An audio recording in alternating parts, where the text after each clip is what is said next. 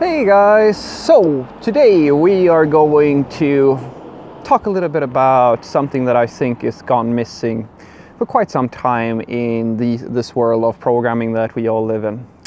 I had a subscriber who reached out yesterday and basically said, Fredrik, I am so tired of all this stuff about programming. There's so much stuff. Like, I mean, there seems to be so much stuff to learn to be a professional programmer. I just want to build websites. Like, how can I learn how to just do that?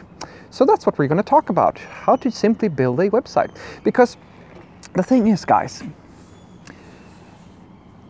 a lot of the content that you find on the internet has this, it's kind of funny because this kind of ties into what I've been saying in a few other videos where I try to help you define the differences between a professional level programmer and a hobby level programmer. Because this person is expressing something that is very true.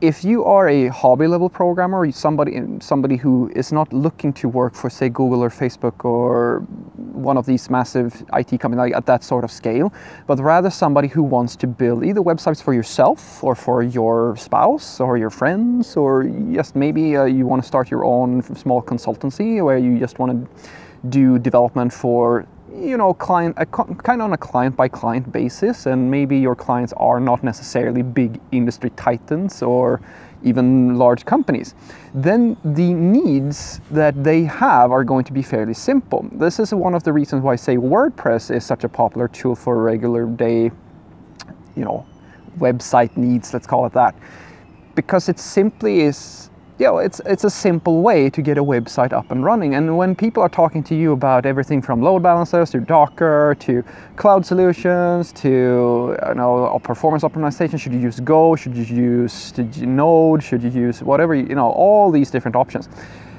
And I understand that, and I'm sorry that that's the way it is. I mean, it was really confusing to me as well when I first started. And it is confusing because it's kind of this catch-22 where you have to know how everything works in order to understand what is professional, like what you need to know in order to write professional, like large-scale systems, and what you need to know in order to simply make a website. Now I'm working on videos where we will kind of touch on this as well, but I wanted to just kind of cut through all of that and just get to the point in one of these vlog videos. So the way that you should think about just creating regular day websites is this: keep it simple, stupid. Because the thing is, if somebody tells you that you need to use, say, Docker for creating a website, what they may what they may assume is a few things. They may assume that you have a need for a distributed system, or that you have a need for a container management system, something of that nature. If that's not your case, which it's not going to be if you have a single web server, if you're just making a simple website, there's no need for you to use, say, Docker. And then you throw that out the window. All right, do you need a load balancer? Well, no, if you don't have the sort of traffic that needs a load balancer, and if you're not going to reverse proxy things with, as we say, talk about Docker, if you're not using a distributed system, then that kind of goes out the window too. You don't need that either. And you can kind of ship away on things until you reach one fundamental thing. And that is the bare bone basics of how a web application works. And that's the ideal case for you. You should use, if you just want to make websites, I'll tell you how to do that in the easiest way possible. You're going to need HTML, you're going to need CSS, you're going to need JavaScript, most likely. I'm not saying that you have to have JavaScript, but it's very likely that you want to do something with JavaScript on your page. These are the three bare bone basics of showing a UI to a user. And then finally, you need a server-side language, something that allows you to create some logic with some endpoints, in other words, the different links or routes that you go to when you visit a website. So you can go to your frequently asked questions page, or your home page, or your product page, or whatever. And there is one very simple technology that does this better than any other technology, that has the simplest possible user experience, developer experience, in my opinion, when it comes to web development, and that is PHP. PHP is by far the best programming language in the world for a beginner, and even up to like a fairly high level, like I would say even to some extent in professional capacities as well. It's a very, very good language for standard web development. It's great at it actually. So if you just want to write simple web pages, PHP is a really good first stop. If you're more interested in JavaScript and stuff of that nature, then you can of course use Node. It's going to fill your purposes as well, even though PHP is most likely easier for you to adopt. And apart from that, once you all you have to do, you can actually just run your you just run your project on your local computer. You simply spin up. You use a project such as, let's say, Vamp or Xampp or LAMP, or you just run Apache, PHP, and so forth by yourself, like just directly on your machine.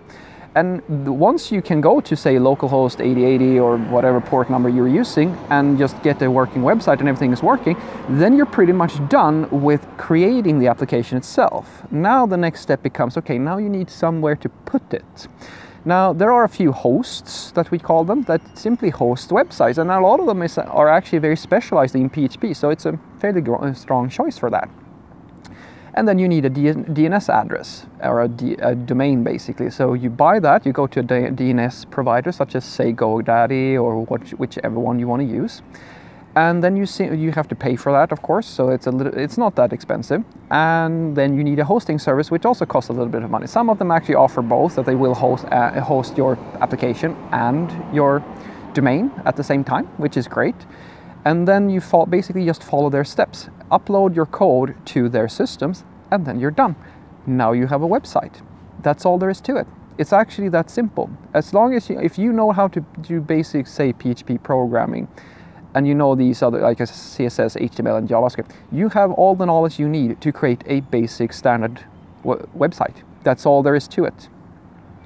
Then you can come into talking about, say, databases and that sort of thing if you have that sort of need. But most likely this is going to keep you set for the long run. Like, it's not every website needs a database. Some do, some don't. So that would be the next thing to look into if you want to expand on this concept. And I hope that we can kind of touch on something here before we end. What I just said, these 4 things, CSS, HTML, JavaScript, and, say, PHP. This is everything you need. That's all of it for creating a web page, a standard website.